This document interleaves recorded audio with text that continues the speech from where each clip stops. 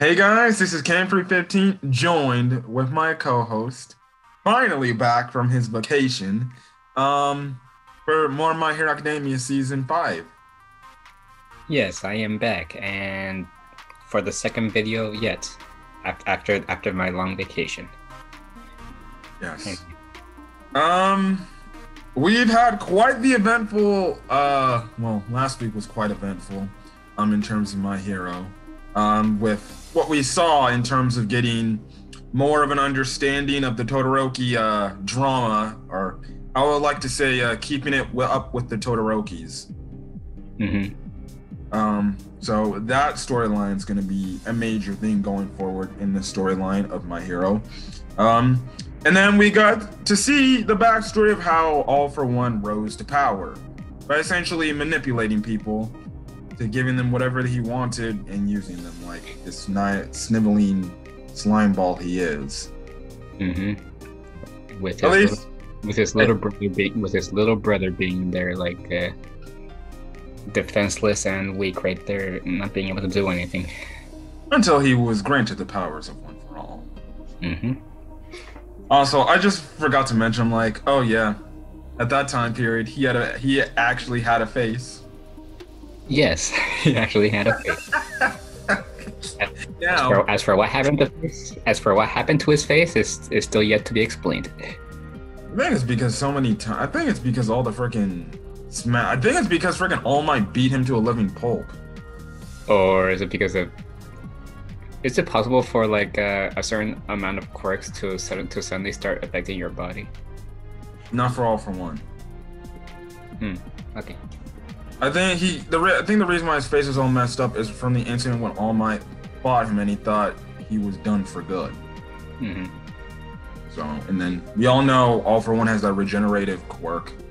But anyways, we're not here to talk about All for One. We're here to talk about My Hero in terms of, well, a little bit of One for All. And then we finally get the start to Class 1A versus Class 1B today. Which, a little snippet of what we're going to be getting, which I was actually shocked we got a little bit of the fight for the first battle. I thought they were going to leave us on a cliffhanger, like, okay, match start. And that's when we be like, come back next week to see the full battle. But okay, I'll take it. So this is My Hero Academia Season 5, Episode 3. Our episode, I believe, 91. And I'm not gonna do the total episode count because I'm gonna totally forget. But hey, we're getting close to episode 100 for My Hero. Yep. So yeah. Anyways, we all know what happened last week with Deku waking up. So finally, I can now say we can finally focus on legit season 5 content. I know last week had some season 5 content, but we just had little tidbits of season 4 still left in there. Thank God we can move on finally. So Deku goes to All Might and he tells him like everything he saw. He told him what I saw in my dream, what happened, yada yada yada. And All Might, he kind of replies, he's like, I saw the same thing as you did. So it's like, okay, All Might saw the same thing. He got the backstory and everything. Also, he also make a mention that his predecessor, his master, Nanashimura, also helped him understand that a little bit more and stuff like that. I also like to point out how Deku said she was really pretty to All Might. I mean, he's not I was wrong. gonna say that for the end, but okay, if we're gonna get into that. I remember when I read the manga and he said that he's like, oh, All Might, your master was really pretty. I was like, You think so? this motherfucker. I'm like, okay, my boy Deku's got some game. I know he knows when ladies are cute. Mm-hmm. And I found it hilarious how All Might's like, right. Hey, Take that fan base. I don't think nobody. I think everybody likes Nanashimura though. Yeah. I'm just saying. No, I'm talking about Deku's sexuality, but okay. Oh, that. I know. You know. Still, I still think what happened to Nanashimura was one of the most tragic anime characters to happen. You see in that one OVA where it's just about her on All Might, and then you see how she dies, and it's like she has a very tragic backstory. Mm-hmm. Well, just wait till that gets expanded upon, because it will in the future. So I'm gonna keep that to myself. Well, technically, we already know that Shigarachi's related to her anyways. So you can thank season 3 from that. That's when that will get explained later. Anyways, so one, All Might, is actually shocked to hear that the first user of One for All actually like physically talked to Deku. And he's like, that never happened to me. That's interesting. And that's when Deku brings up the fact, All Might brings in the fact that he said, like I said, it's like, that's interesting that happened to you, but not for me. And that's when we get speaking of Nana Shimura, we get a flashback scene with Nana Shimura and a much younger All Might that looks kind of beefy and everything. But hey, it's okay. Anyways, essentially, she's talking to All Might about One for All, about the vestiges, about, I'm guessing, what he saw in the vestige world. And essentially, she makes a comment saying that feelings always come before power. And essentially, what Nana Shimura is essentially saying, like, the feelings within the past users of the quirks are already embedded within the quirk. So, you know, it's part of its power. Essentially, this was only a theory from her. Essentially, she was saying, like, One for All is kind of like a living being in a sense, where the past user's feelings are within the quirk, and you can feel those people's feelings. You said All for One again. One for All. Good God. So yeah, and she even makes a comment. She's like, "See, if that's the case, then we can meet each other again if I have fallen." Which, Deku, if you saw Nana Shimura and all the other past users of One for All. He has only interacted with the first one because he's only at 20%, or barely at 20% of his power. Now, actually, I'll keep that to myself. But essentially, it's a start. And of course, you start off with the first user of One for All talking to Deku. So yeah, and that's when you have All My Thing is like, it's an interesting way to meet past users. Now Deku, he brings up the fact about the quirk singularity theory, which was brought up last season in the Bakugo, Kami, Todoroki, training little arc they had there in their trying to get the provisional license for when they failed. And we all know, after each generation is born, quirks tend to get abnormally stronger than the past generation. So what Deku is essentially saying is, I wonder if the quirk singularity theory is working on One for All in the aspect, since it's been passed down from generation to generation since like the start of time, or since, you know, the first user, he got the quirk from All for One at the time when quirks were like just a brand new thing. Like you saw in last week's episode, they didn't call it quirks back then. They called it meta powers. Are you sure it's not just like the English sub translation? No, that's what they called it, meta power. Okay. I was just making sure because I got confused. Like, why are they calling it meta powers? They call it meta powers because in the time age when All for One rose to power at that time, quirks were just becoming a thing. People just magically got these powers and they didn't know what the heck they were. But he's thinking like, since it's been passed down from generation to generation to generation, now that I have it, it's probably much more stronger and much more unique and stuff like that. And All Might kind of agrees with that statement too. And P.S., you'll see how Deku changes with the quirk. Just a nice little hint. So keep your eyes peeled.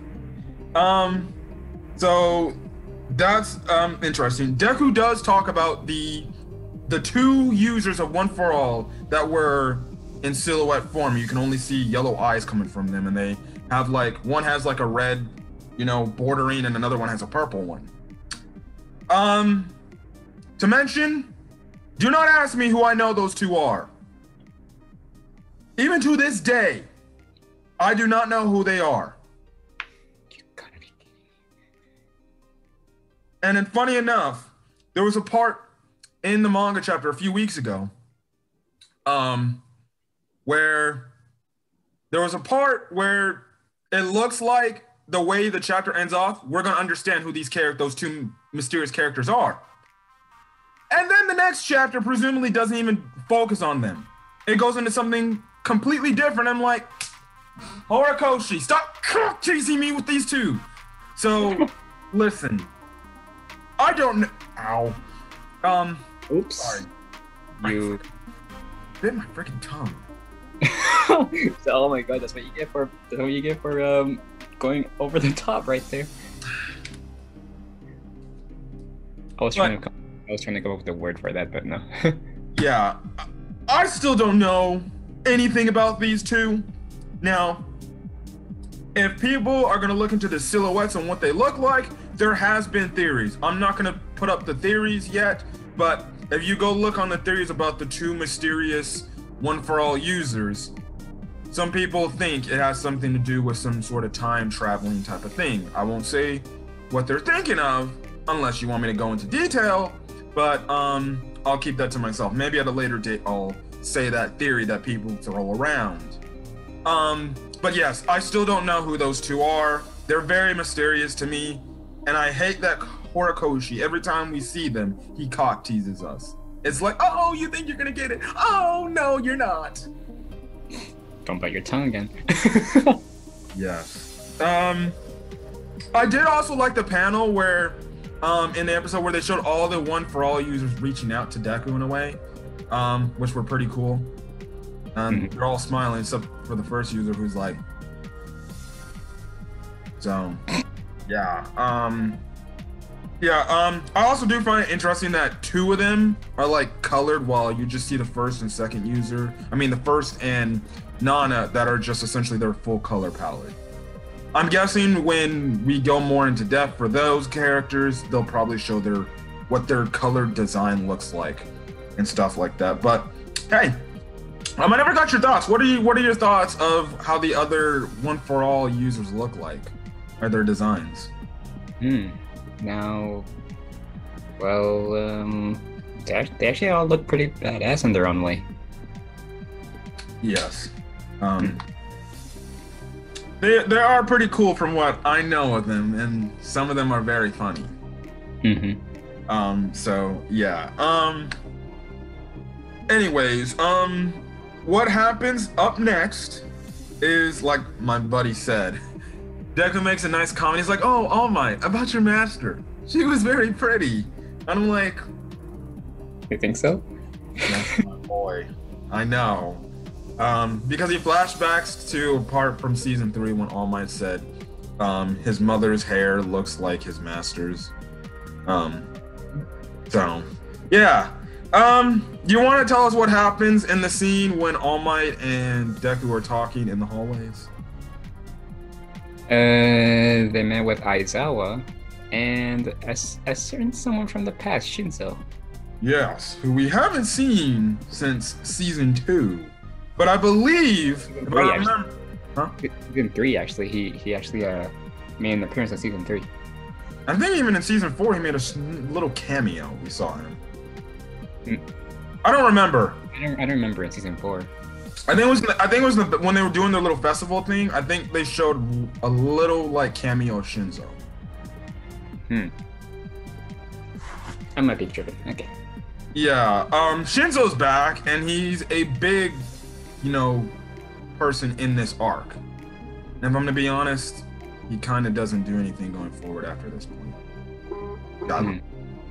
So, I will say this: I do like his character arc in this arc, which is only going to be fleshed more when we get more understanding from what little we got from his backstory in this episode, and then it seems like next week we're going to see what he can really do and stuff like that.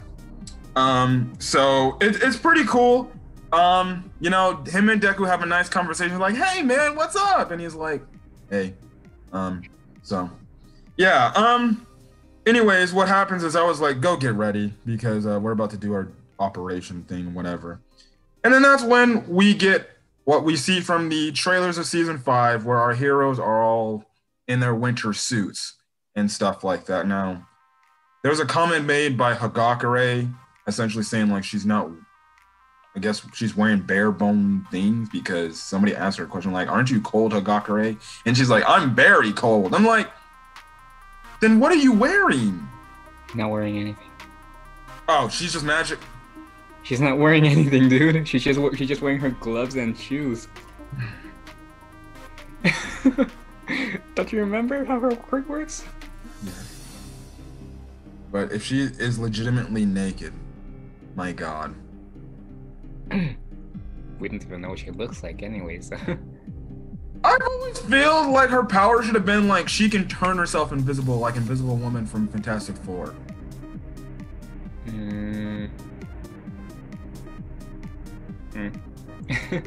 Maybe if her power develops more, maybe we'll. I feel like that's gonna be one thing. You know, maybe Horikoshi will get to a point where she just magically is able to show her human form. What I want to know is, what does her parents look like? We probably can't see them. What are they, John Cena? Good God. Okay, anyways, what happens next up is the fact that as they're talking about their costume suits, I like the fact that Deku mentions Bakugo's updated costume change. He's like, shut up, you damn nerd. And he's like, stop complimenting me! So that's funny. You want to care to tell us how Ojiro thought of Deku's new upgrades, and then what Ochako thought about that? She immediately thought of Kami and how she was all up on him that day. I was like, not Kami, Hatsume. Yeah, I mean Hatsume, and that's where I was like, get back and stuff like. I swear that scene was funny because Ojiro's like, oh yeah, Midoriya, you got a little upgraded design. He's like, oh yeah, the gloves Hatsume made for me. Then you pan over to Ochako, you just see her eyebrow twitch like, huh. And then she just thinks of everything that's happened since Deku and Hatsume met. The infamous blow up scene the moment he enters the door, and then, you know, when she was on top of my boy, and you could see her boobs. Back. And Shark was like, then she starts feeling, she's like, God damn it, man. So yes, you can hide away your feelings so much, Ochako, but guess what? You're gonna have to tell him, dude. You're gonna have to tell him. Baraka, come on. You're gonna have to tell him, and then two, let's be honest. You may say back in season 3, I'm gonna give up my feelings for Deku, but the heart wants what the heart wants. Yes. Once again, take that, fan base. I love to make those shippers mad. That yes, me too. Ochako and Izuku is a thing. They're just meant to be together, guys. They're just meant to be together. Yeah, so go watch the OVA. Go watch the OVA. They have a nice little moment in the OVA as well. Cute. Anyways, who shows up next? The talkative psychopath from Class 1B. This man, he literally starts monologuing on the way there. And then he's like, well, guess what? It's time to get your asses beat today! We're gonna prove you're better! Or we're better than you guys! And I'm like... And thank you, Aizawa, for tipping him up to his senses.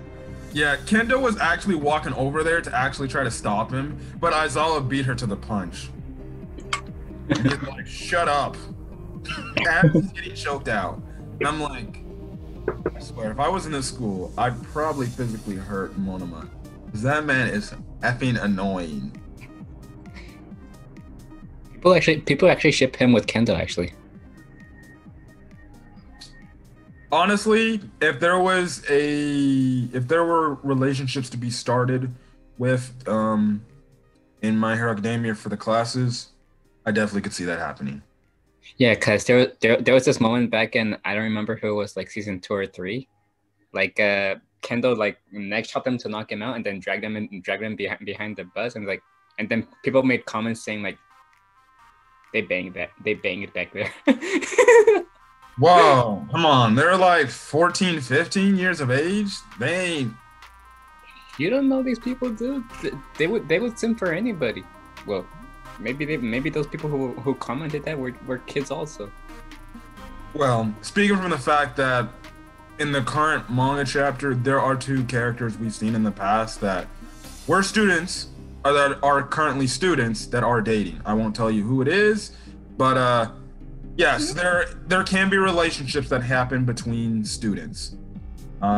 Which is the characters we know? Characters we know, yes. Okay. I'll say they haven't been seen too much, but we know those characters. So yes, in that aspect, dating is cool among students. It's just, I kind of find it awkward because they got to keep it professionals too in their personal life, but at the same time, hey, heroes dating would make complete sense, because why wouldn't you not be dating somebody in your hero course, maybe, or in your same school? I just feel like personally, if you're in a life or death situation, that's going to make one of you guys worry about each other way too much. But hey, that's what you signed up to do. They're essentially like advanced police force. Anyways, let's get into the Class 1B students, which I had to pause for every damn screenshot to get their fucking names. I kid you not. Every damn time. All right. Class 1B students, obviously led by, what's his face? Their teacher, Seijiro Khan, the little Beast King guy. So to start off is Yosetsu Awase. He's got kind of a headband type of gig there. Interesting design. Okay, spiky hair. Looks cool. Next up is Sen Kabarara. Again, another normal looking dude. It's just he's got these sleeves on these hands, and then he's got these the black sleeve things on his little fingertips. Now, an interesting looking fellow is Tsugaru Kamakiri, whose face looks like some sort of bug-like creature. Yeah, very interesting of what his design looks.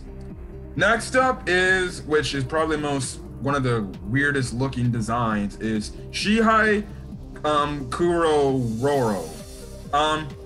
His whole body is black, and I mean that not to be racist. Well, you can say that because you're black. Yeah, he's just black. Yeah. Okay, let's move on. Anyways, we already know Itsuka Kendo, because we've seen her dozens of times in this series. And let this be known, this is the first time outside of Tetsu, Monoma, and Kendo who are the three most common Class 1B characters we've seen. We haven't seen a look of any of the other ones. So this is kind of the first time we see the other students of their class, which is pretty cool. So we've seen Kendo. We know what her hero design looks like. Next up, I told you, Denzel, some of these girls in Class 1B are babes. And one of the girls in the babe is the one red hat looking girl, Yu Kodai.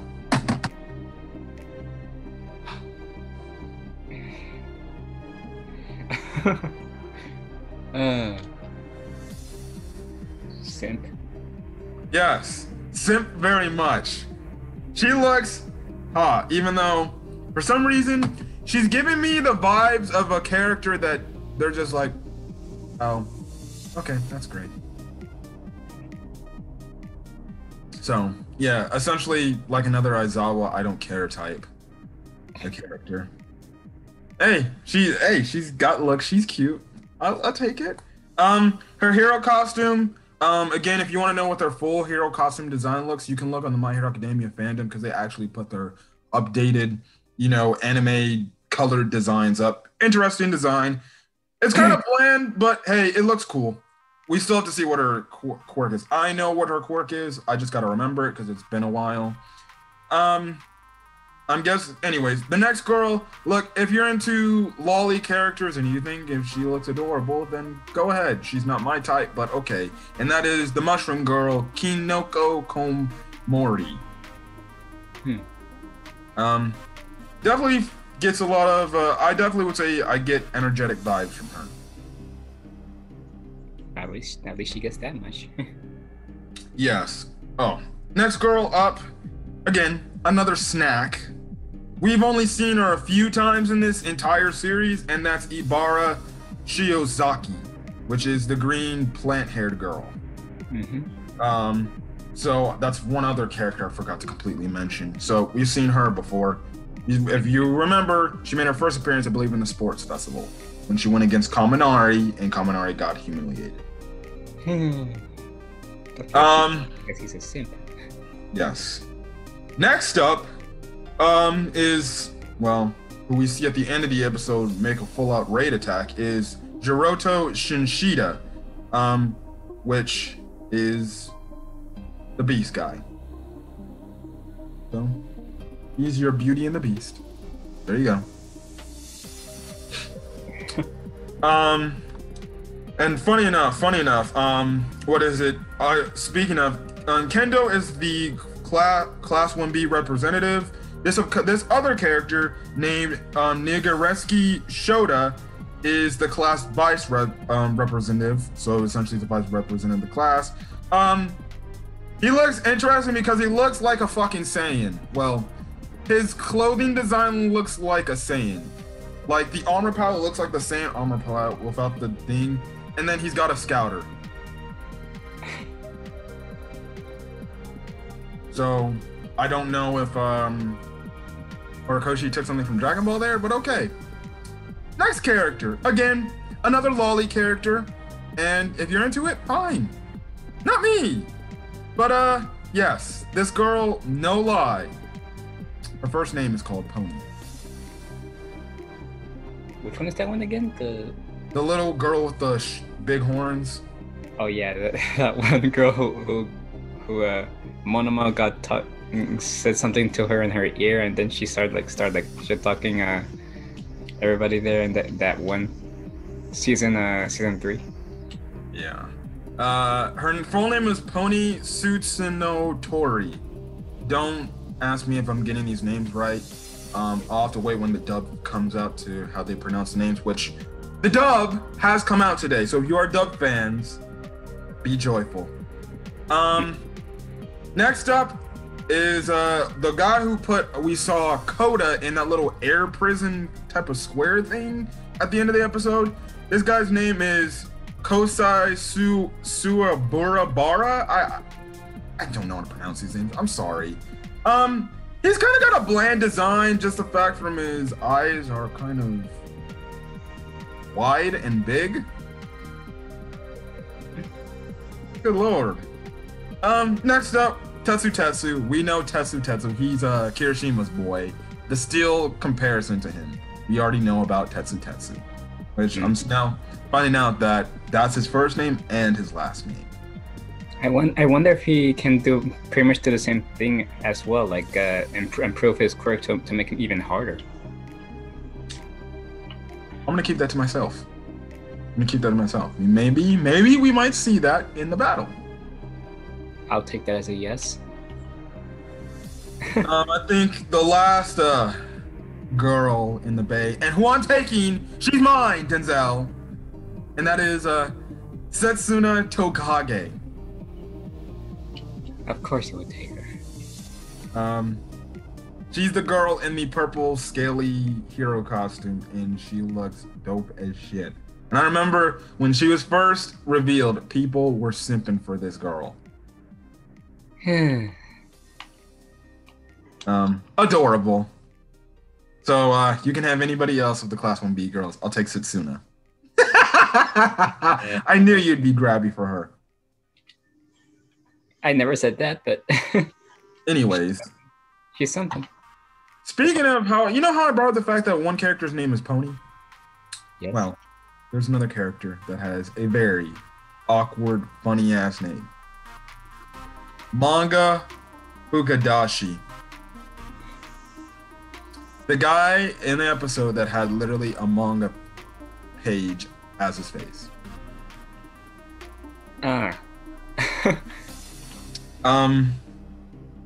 He's a complete gag character for me, in my opinion. But I was laughing. I totally forgot about that guy. I'm not even gonna lie. So they have some very odd people in their class.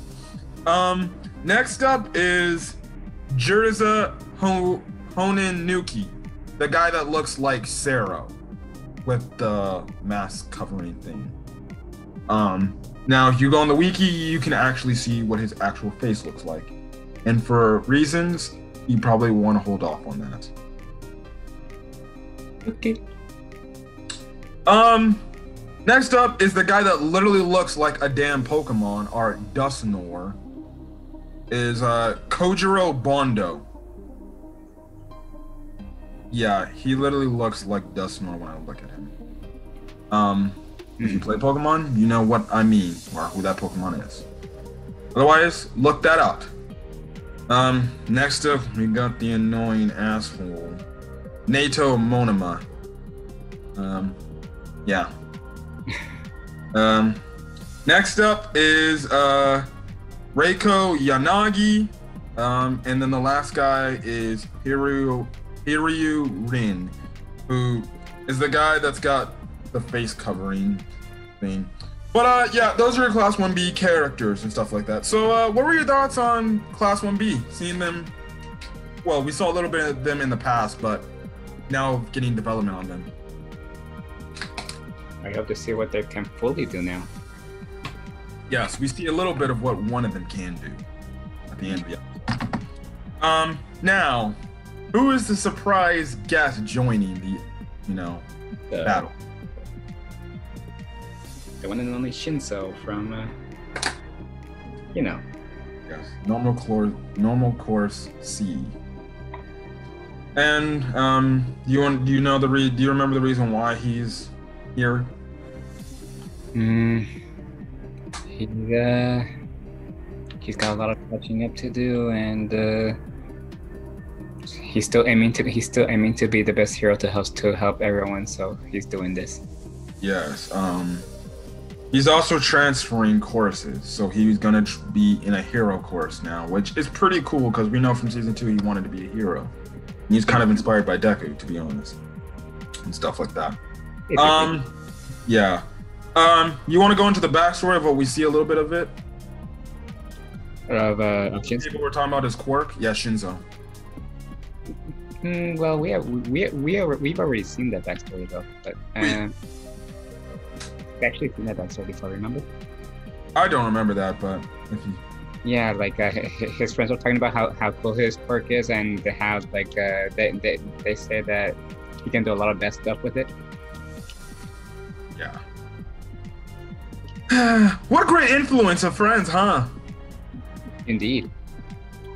They're already thinking about doing bad things just because he's got a pretty cool quirk that technically is like a villain type quirk, but at the same time, it could be a hero quirk if you use it right.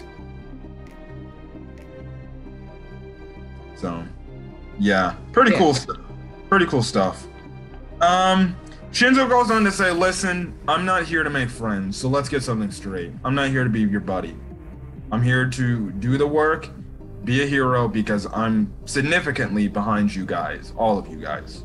So don't expect me to raise out a helping hand. I'm doing this for myself because I want to be the best hero I can be. And I like that mindset, You're like essentially dead last. You're new to this stuff. You wouldn't want to be trying to make friends. You want to try to find and improve your own way. Again, I like the development they give Shinso's character in this arc. One of the good things about this arc that I do like, even though I like this arc, I still think it's the worst arc in My Hero Academia. It's something I definitely wouldn't go back and watch over and over again. I'm not saying it's bad, but if you're ranking it in My Hero Academia arcs, this would probably be my bottom one. Is that bad? No, I just said it's not that bad. It's just, in terms of what we get here, it's cool, but there's no really implications on what happens for the outside of the world other than what happens for really Deku in here. So, yeah, it is what it is, but we just have to move on. Okay.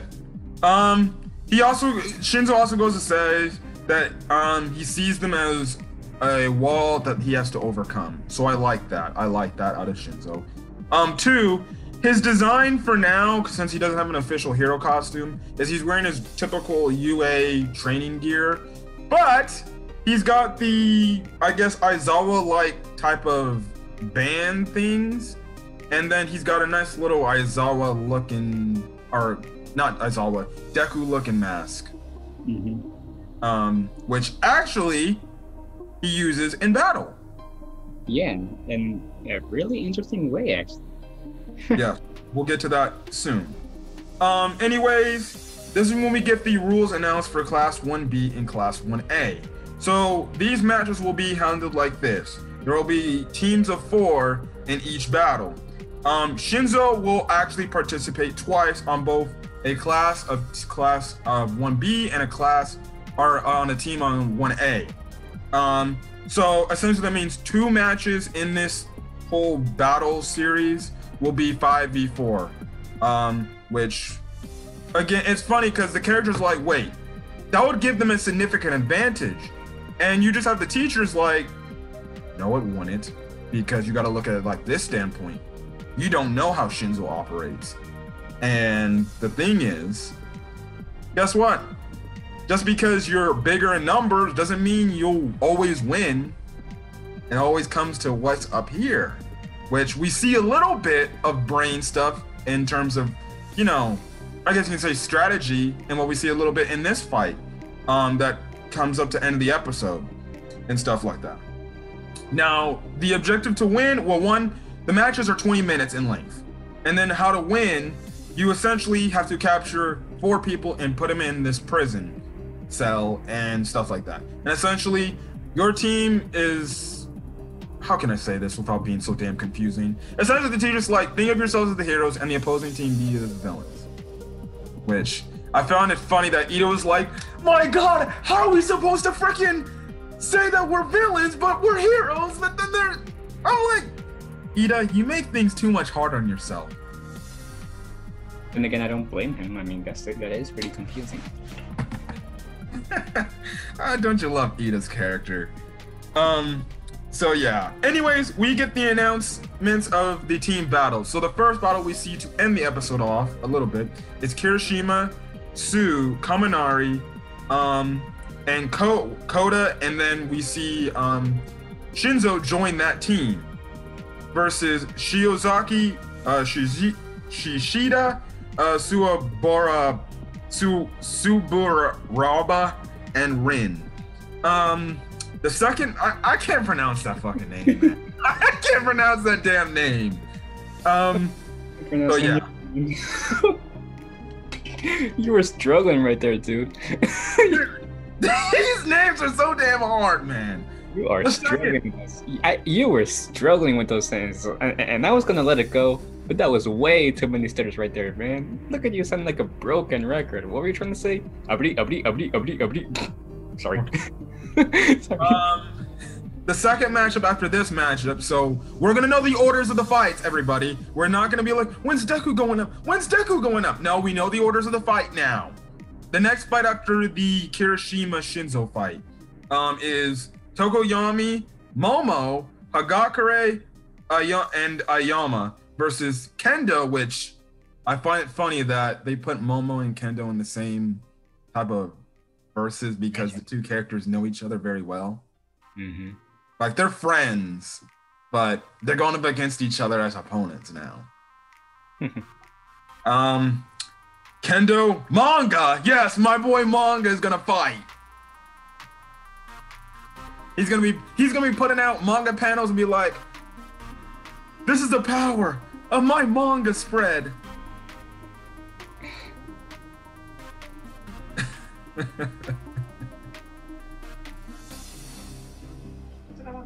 Yes. Okay, back from that quick awkward silence break we had, literally when we were looking at your mom over there. The last guy after manga is Kuri Roro and Komori. So the third fight is Ida, Todoroki, Ojiro, and Shoji versus Tetsu Tetsu, Pony, Kaibara, and Honuki. The fourth battle is Bakugo. So for you Bakugo stands, you're gonna have to wait a few weeks. Sero, Jiro, and Sato versus Setsuna, Bondo, Awase, and Kamakiri. And then obviously, shockingly enough, one, again, shipper-wise, it's an obvious ploy that you put Deku and Ochako together. But obviously you have the main character of your series go up last. So the fifth and final matchup will be Deku, Ochako, Mina, and Mineta. What a weird pairing. Versus annoying face Monoma. So hopefully Deku smashes him into oblivion. Kodai, Shota, and Yanagi. Also, Shinzo will be on that team, which is very interesting because I kind of figured he would be on that team since the opening kind of teases that Deku versus Shinzo again. Yeah. So definitely you're gonna get that Deku versus Shinzo rematch. The only question is, will Deku fall for his tricks again? Bless you.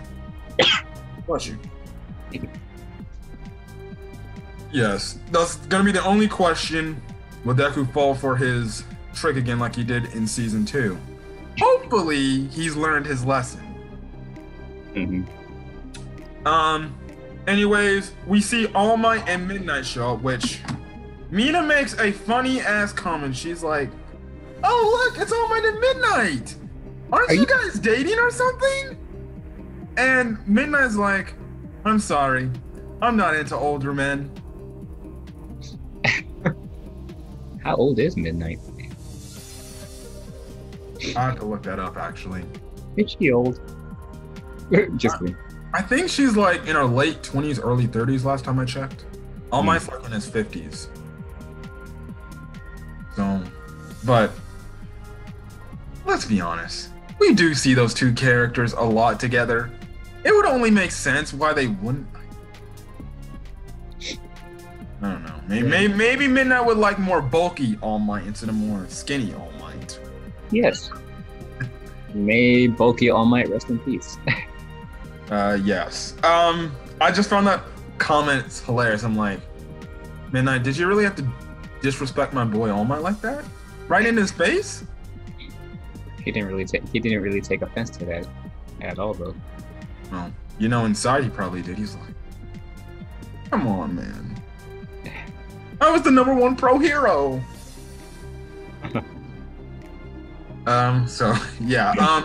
All Might goes on to say that Class 1A, it is good with all the past incidents that they've been through, but he did make a point that Class 1B, their grades are better and they have been improving.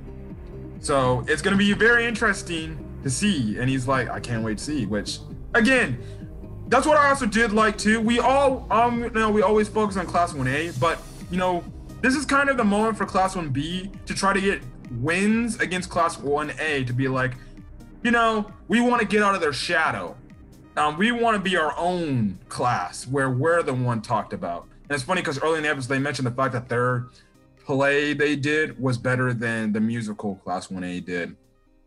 Early in the episode. So literally these guys were like, we're tired of Class 1A stealing all the spotlight from us. We want to beat these guys and this is our chance to do it. So I can see why they're very into doing this. So yeah. All right. Now we start the first matchup. So Shinzo actually says that the best course of action is to take care of people with the most troubling quirks, which is very interesting, and I like that strategy at all.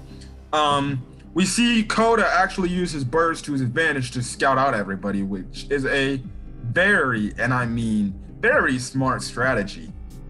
But would you say that strategy worked, my friend? Not exactly, especially when you're dealing with another animal, technically. Yes. You cared to explain how the episode ends off? Yes. The beast guy, whatever his name is. I got the name for you. No. Shishida. Shinshida makes an appearance and attacks Kirishima and Sue. Yes. We find out what his quirk is actually, and I got it down so my buddy doesn't have to say it. His quirk is Beast. You know, I would have said it myself because that was pretty simple. Yes. Essentially, we find out that he has a human form too. He can transform into a beast essentially, so it's like a Super Saiyan transformation. So essentially, it's increased physique, strength, hearing, smell, and sight. But the thing is, which I'm guessing is his downfall, or I guess his weakness in his quirk, is he can go out into a frenzy. Mm-hmm. So I wonder if our team is going to use that against him. So yeah. Then all of a sudden, you want to explain what happens going on next after he attacks them.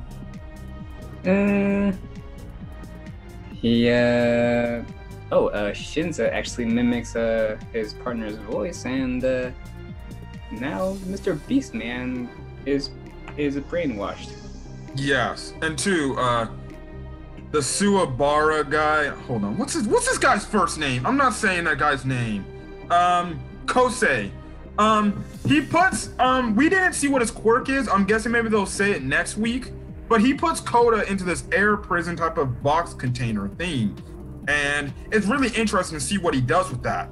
So he's able to, like, I guess, trap people, I'm guessing, in an enclosed space. He does that, like my partner, my co said, by using his mask thing. Shinzo's brainwashes, obviously, Shinshida, and because he used his partner's on the guy's voice back. And I'm like, oh, okay. And essentially, what Shinzo says, that he says that his other vocal cords, his persona cords, are doing it, and at the same time he's adjusting his mask, or with some little thing, and that's when the episode ends off. So Shinzo getting a boss moment at the end, and then, hey, it seems like we're gonna find Shinzo taking it out, all the way next week. But very good episode of My Hero. This is definitely gonna be a long video of what I've been doing, but hey, very much enjoyed this week's episode. What were your thoughts on this week's episode, my friend? I like it a lot. Yes. So next week, I'm guessing we're gonna get the battle of that fight and maybe its conclusion to get started into the next battle. And yeah, but if you guys like the video, leave a like. Put in the comment section your thoughts on this week's My Hero of My Hero Academia. Two, again, I will mention yet again that if you're fans of the My Hero Academia English dub, episode 1 of season 5 has come out on Funimation. If you have a Funimation subscriber account or premium account, you're able to watch the episode English dub free of charge. No ads either. If you don't want to pay the toll or pay the fee, then sadly, people, for the dub fans, you're gonna have to wait till May 8th to watch it on actual live television on Toonami from My Hero Academia season 5, episode 1.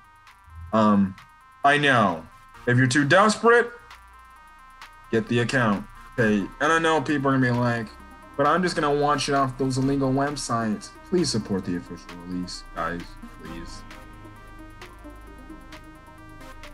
Listen, I'm not gonna get on you if you go that route, but I would be much more happy if you went the official release, because you're actually paying the dubbing companies to get their money for what they do. Yeah, unlike those illegal websites, they won't know that you're giving it some love and stuff. Yeah. So yeah, I'm always an advocate of watching the official release of, an anime, because hey, I think you should do that. Even if there is a fee. Like I've said it before, Funimation, the lowest, subscription you can make is $5. If unless you don't have like self-sufficient funds, like you don't have no source of income, I think paying $5 a month isn't bad. So yeah, but hey, it's up to you guys. Anyways, yeah, so put in the comment section if you're hyped for the dub. Again, if you don't want to do it and you are patient enough to wait, then you have to wait a whole month to get your English dub on live television. And then hit that subscribe button if you want to get more My Hero Academia content. For my manga viewers who check out this review, you'll be getting a manga chapter up later today about the most recent chapter of a very highly anticipated rematch. I will not say. So yeah, other than that, guys, again, do not leave spoilers in the comment section regarding anything that happened further in the manga, because my co-host over here is anime only, and other people that check out the videos might be anime onlys as well. Anyways, guys, hopefully you guys have a great rest of your day, and hopefully you guys are staying safe out there. Until then, guys, we'll see you guys on the next video. Peace.